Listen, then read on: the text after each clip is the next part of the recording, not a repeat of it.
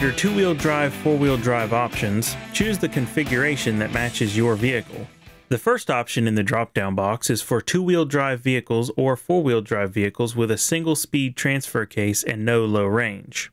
If you are using an output shaft speed sensor in the transmission and speed display accuracy isn't important, then you can use this mode.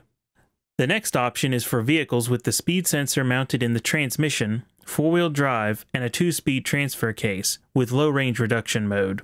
This mode compensates for the low range ratio to provide accurate vehicle speed reading in low range.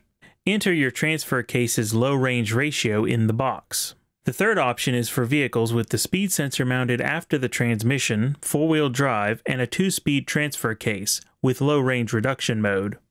If the speed sensor is located in the transfer case or behind it, the low range ratio needs to be adjusted to prevent severely delayed shifts while in low range.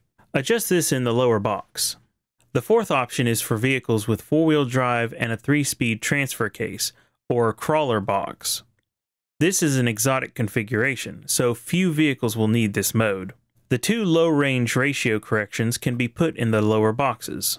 There are several options for how the controller should detect low range. Grounding the purple wire can change to low range, and you could install a switch on it. You can also choose to detect low range by holding the overdrive button for 2 seconds or clicking the controller knob once in the status screen. Use the Detect Low Range by drop-down box to choose. When the low range mode is changed during vehicle operation, the controller will briefly display a status message showing which is selected, such as 4 high, 4 low, 4L2, or 4L3.